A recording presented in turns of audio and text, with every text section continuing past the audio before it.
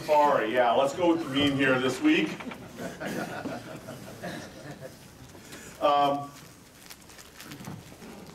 Actually, this talk is called Mastering the Ruby Debugger. I like the Safari name better because I'm not going to teach you to master the Ruby debugger. First of all, let's do a quick survey. How many people here use the debugger in Ruby?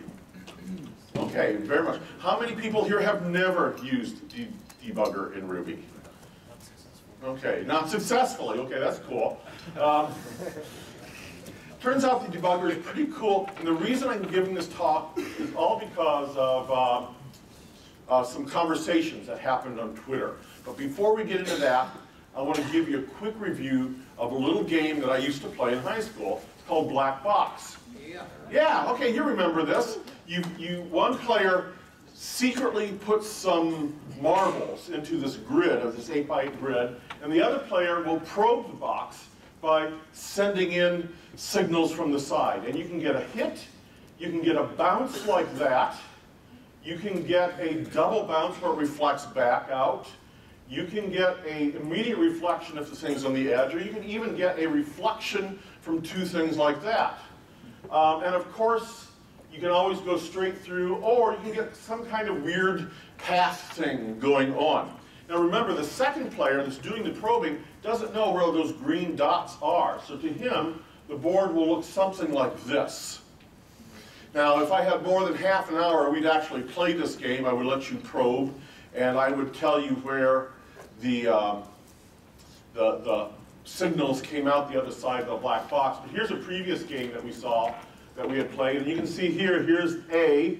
A went straight through. C, however, did a bouncing thing right there. So maybe there's a little green dot here, or maybe there's one of those complex paths. You don't know. You got to keep probing the black box until you find the solution, which in this case is just simply this. Turns out this game is a marvelous metaphor for debugging, because our program has some internal state that's not immediately apparent to us. And we have to figure out what it's doing by observing it from the outside. A debugger, or the tools that we use to do debugging, allow us to get into that internal state and do some direct observing rather than just observing the outside effects. So debugging allows you to quickly zero in on that. Now I mentioned there was a little controversy about the debugger. It all started with this group. You may have heard of them. A couple months back, they put on a show where they talked about styles of debugging, and amongst the panel, 100% of them did not on a regular basis use the Ruby debugger. Now people listened to the show, and what they heard was that good developers don't use the Ruby debugger, which of course created all kinds of Twitter controversy, right? Now, to be fair, these guys didn't start this. I started it.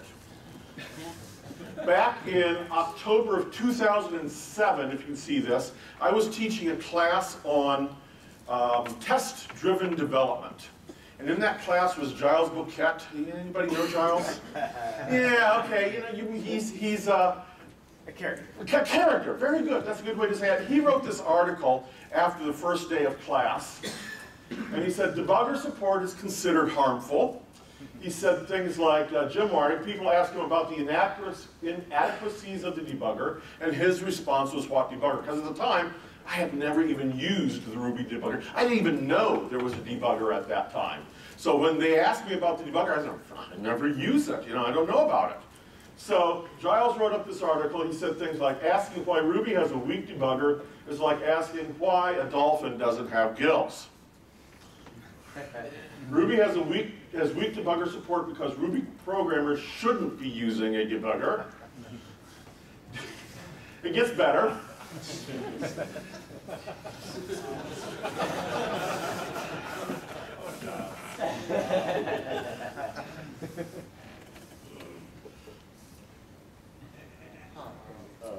Okay, and surprisingly,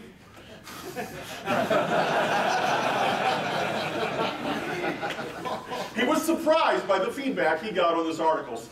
I can't imagine why he was surprised. Yeah, so even back in 2007, when the debugger support was admittedly much weaker than it is now, there was this controversy. People thought that good programmers don't use debuggers, and there was a series of blog articles written back and forth defending one side or the other. I'm here to tell you I do not support the idea that good programmers don't use debuggers. However, I myself don't use it often. I have a layer of things that I do when I'm debugging programs. Debugger's not the first thing I reach for, but it's certainly in my bag of tools that if I need it, I can reach for it. And we're going to talk a little bit about that bag of tools and how you might use it. Okay, so I already did the survey. How many people here? How many people are of the opinion that you shouldn't be using a debugger? Is there anybody in here? Let's see. I guess it's only radical blog writers that hold that opinion. Okay, well that's awesome. That's awesome. And truthfully, those of you that do use the debugger probably are a lot more expert at it than I am. That's why I'm kind of backing off of my title, Mastering the Ruby Debugger. But I'm going to show you a few tricks that if you've never used it before, it'll make it really easy to use. Cool. Let's start with a demo. Jumping to the demo, guys.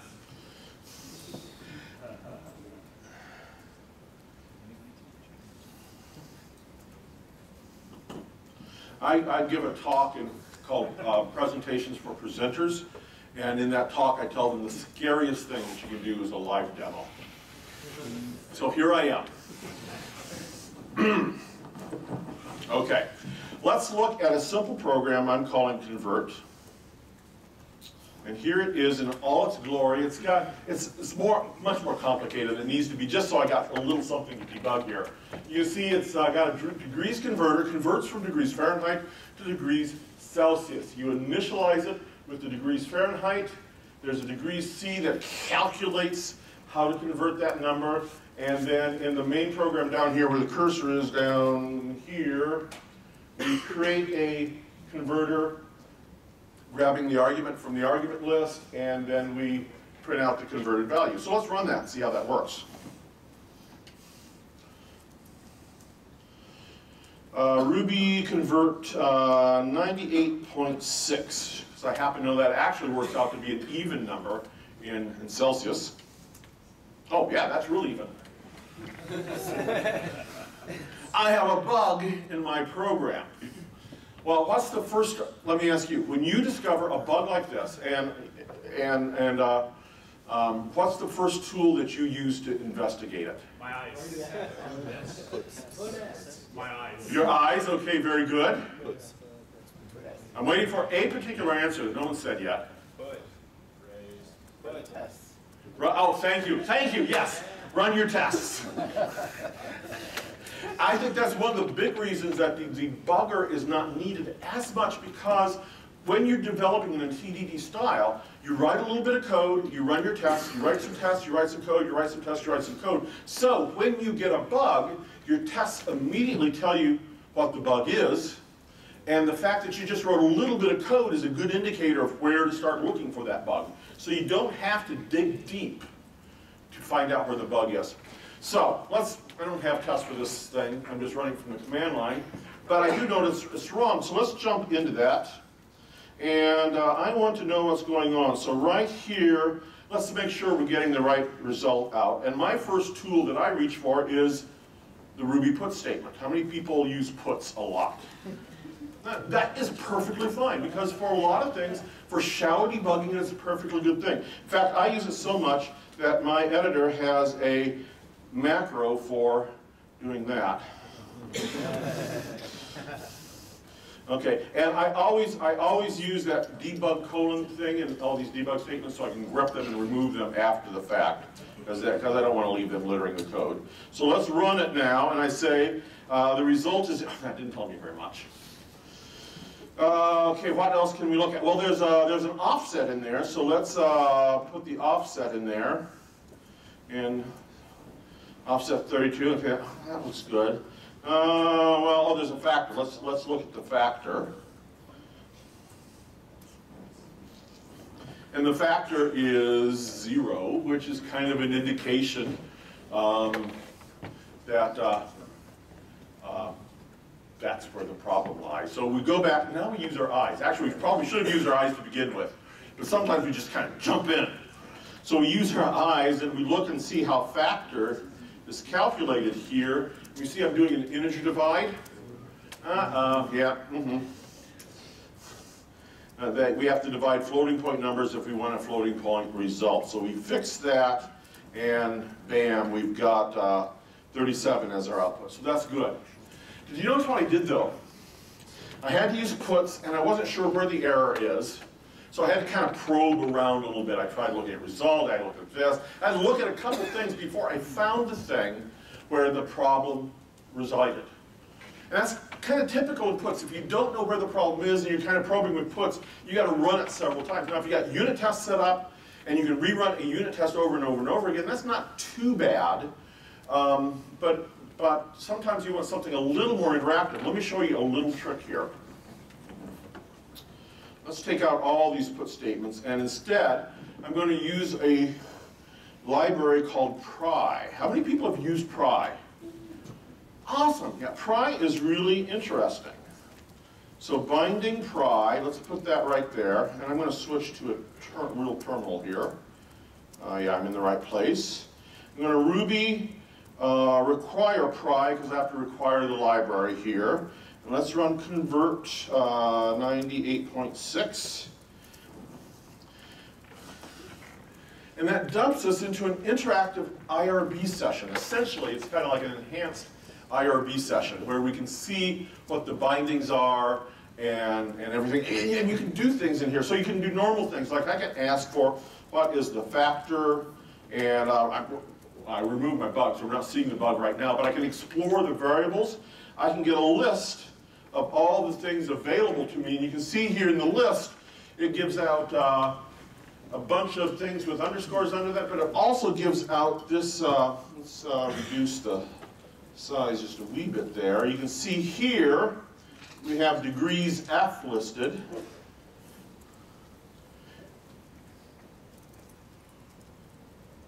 I can print out the degrees F. I can explore the object and look at its instance variables. I can look at all its bindings, and I can explore. You can do other things as well. Pry has a complete list of shell commands that you can actually run shell stuff from within it. There's an ls. Here's an ls command on the containing directory. So you can do lots of interesting things within pry. You can delve into objects. Let's, I find the command syntax for pry really, really interesting because it's all kind of command line based. So when I cd within pry, I'm not changing directories in the operating system sense. I'm changing the local viewpoint of where pry is looking at. So I can cd down into objects. The only objects of interest we have right now is maybe degrees F. So let's cd into that. And we realize there's not too much in degrees. You know, what kind of object is degrees F? It's a floating point number. We are inside a floating point number within pry. Is that cool? A little weird, okay. To get out of an object, you can cd up. Okay, and now we're back at the outer edge of it. We can cd up again, and that takes us out of the entire program. So you can move around, you can look at objects, you can examine them. If you are not quite sure where the problem lies in your data, but you know that right here at this point in the code, something needs to be right, and you want to explore the data in your system at a particular point in your code, pry is an excellent tool to do that. You can really walk object trees and move around and look at things. Okay. Questions on pry? Yeah? Can you use step or skip? No, you cannot step. Pry is a data explorer. It is not a program state explorer, which we'll get to in just a minute. Yes? Does it work on JRuby? Oh, that's a good question. Do you know if it works on JRuby? No idea. No idea. I think, if I remember right, I remember reading on the document page that they're working on getting it on JRuby, and I think that's a little old, so I think it's working now on JRuby, but I'm not sure. I know there's some issues on JRuby on Windows. imagine that. When Uncle Bob was talking about diversity here, and he says, what's the major feature that's common across here? I was thinking MacBooks. So if you're looking for diversity, there is a group of programmers out there that really, really need some good Ruby love. So if you are interested in helping the Windows developers, more power to you. So I don't have to. No, seriously, that is a good thing to do. Okay, so any other questions on Pry? Pry is awesome. If you're not using Pry now, do a gem install Pry and just start putting it in your debugging sessions. Yeah? Can you jump into Pry from a debugging context? So you said you can't do stuff with debugging operations in Pry. Well, let's say that you want to from a debugging session that's already started. Okay. How do you get into it? Okay, well, that's an interesting thing. I don't know. We'll try that in the next demo, because that's an interesting question. Okay, the question is, can I get into Pry from a regular debugging session? I imagine you can, but we'll give it a try and see. You might get confused about where the source is, but we'll see once. Okay, next. I'm going to talk about a little program. I want to explain the program a little bit before we jump into it. This is the Gilded Rose kata, which is essentially a refactoring kata. We're going to see it before the refactoring is done, so the code is going to be ugly, which is good because I'm demonstrating a debugger, which is exactly what I want. So the Gilded Rose is essentially an inventory program. You have a list of items, and you track two things on these items: the quality of the item, how much it is worth, and how many days you have to sell it in.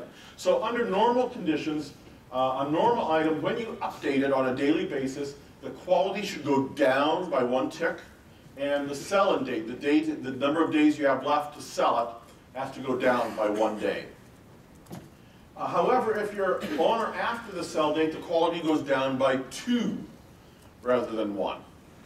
And that's for normal items. But you have special items like aged green, where the older it gets, the higher the quality. So the quality goes up for aged brie items. And when you hit the sell date, it goes up by 2, so it gets even better. You have strange items like the Sulphurus, the Hand of Ragnaros. How many people even know what that is? Okay, you're WoW players. The Hand of Ragnaros is an epic item, and its quality does not change, and its sell-in date does not change. It is a fixed value no matter what time it is. Okay, the guy who put this kata together is obviously a World of Warcraft fan here, because we've got some other references here. Here we have a backstage pass.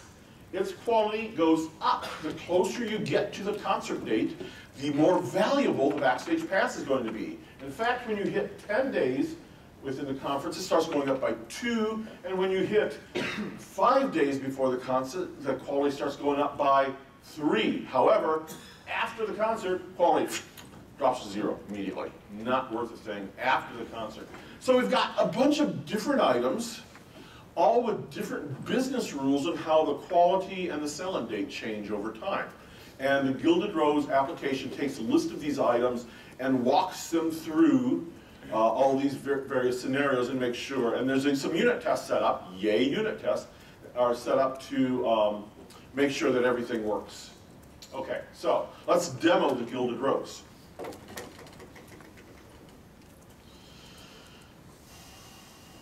Oops.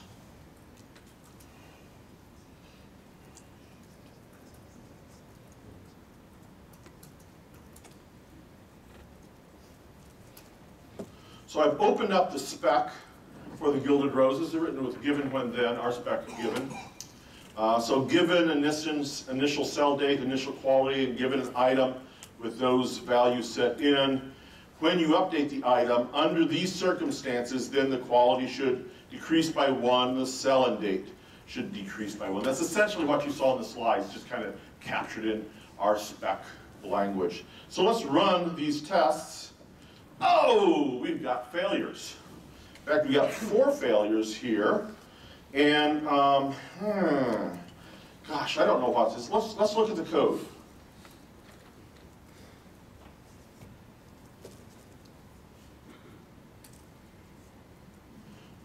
goodness. What is this mess?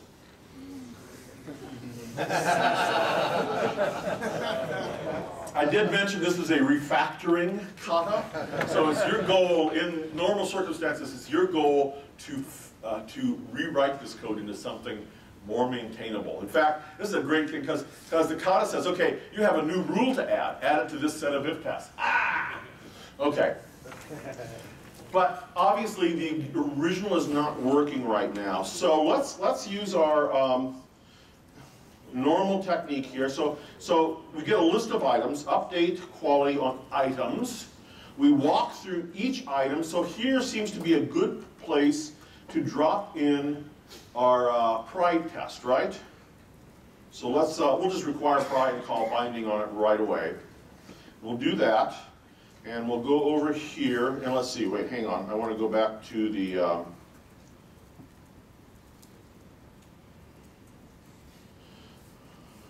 Joe says that when he watches me do live coding, it's like my fingers suddenly forget how to type. And I'm experiencing that just a little bit. We see a failure right here on line 116. Oops, 116. Okay, so that's this test right there. So let's just run that spec. And I'm going to do that from the command line like this. Our spec gilded, oops, am I in the right directory? Our spec gilded rows.rb, underscore spec.rb, and let's just run the test on line 116. So we're going to run one test. That way I don't get lots of things going through this. Okay, great, we're in try. Let's take a look. Let's take a look at our item. It's a backstage pass. Yeah, we knew that. It's got a sell-in date of 10 and a quality of 10. Those, if you can read that there, okay. That all looks good. Now what do I do? What we're faced with here is a problem not in data, but in the logic of our code. And for this, pry is pretty much unhelpful. We want to step through the logic of this code and see what it's doing, rather than to examine the state of the data afterwards and see what went wrong. So this is a pure case where pry, although very handy for exploring data, doesn't help us at all. So let's use a different technique. Get out of pry. Let's go back to here. And let's, instead of saying pry, let's say debugger. This is how you invoke the debugger in Ruby. It's simply like that. And then when I run it, here's our spec. I say dash dash debug. On the command line, that will cause our spec to load the debugger for me. Then when I run it, bam, now I'm in the debugger. Let's do a little something here. Let's say set auto list, is it true? Is that how you do it? Expecting a 1 or on. Set auto list on, that's better, okay. I can ask the debugger where I am, and I can tell I'm right here on this if statement. If the item is not HBRE and the item is not a backstage pass, okay, good, let's walk through the code. The command you want to use in the debugger is n. So we'll do n. Since I turned auto list on, it's going to constantly tell me where I'm at. I can see now I skip down to if the item quality is less than 50. Well, we know it's 10. We can look at the item. The E command evaluates Ruby expressions in the debugger.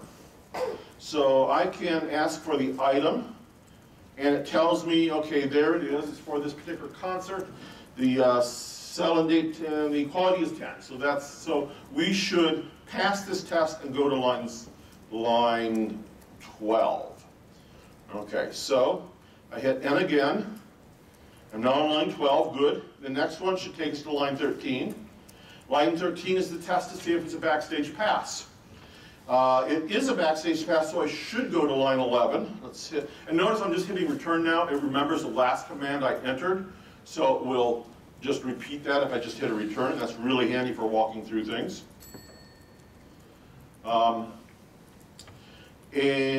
oh, I did not go to line 14. I jumped down to line 27. Let's list line 14 again, or line 13. Item is backstage passes to a TAFK. Do you know what that stands for? That's the artist formerly known as Level 80 Elite Tauren Chief. Another Warcraft reference. Evidently they do Warcraft songs, a rock band that does that. Okay, cool. So, all right, so, oh look, let's look at our item. Is it name? Oh, looky here. The item name is level 80 with a 0. This is level 80 with a capital O. I mistyped the code and I've got a typo in my code. Now here the problem's in the code, it's not in the data. I could have looked at the data all day long with pride and never seen this issue. So the debugger is perfect for finding logic errors in your code base. Okay, that's it. Let's jump back to the running. I just got a few minutes left. So let's just run through some debugger stuff really fast. Like I say, you're not going to master it, but if you know a handful of commands, you can get a lot done in the debugger. Eval will evaluate Ruby expressions. So if someone asks, can you jump into pry? Chances are this is good enough you don't really need pry. It does some, at least allows you to look around inside of Ruby. The next command we saw steps you through the logic. The S command also steps you through the logic, but steps into methods, as they're called. So if you want to delve down into a method, rather than just walking over it as it executes, the S command is for that. There's various list commands, and the set auto list command is obviously one that you want to be using in this mode. You can set breakpoints like this. You can delete breakpoints. Breakpoints allow you to run until you hit that spot in the code, and then it stops and drops you into the debugger. You can display expressions, so say, give me this Ruby expression right here, and every time I step, tell me what its value is. So you can watch the data change as you're stepping through the code. That's real handy for that, if you can't figure out where something is changing. And of course, there's exit, and there's a help command where all this information came from, so if you ever lost, just type help, and you can ask for help for individual commands. It's pretty straightforward. It's easy to use.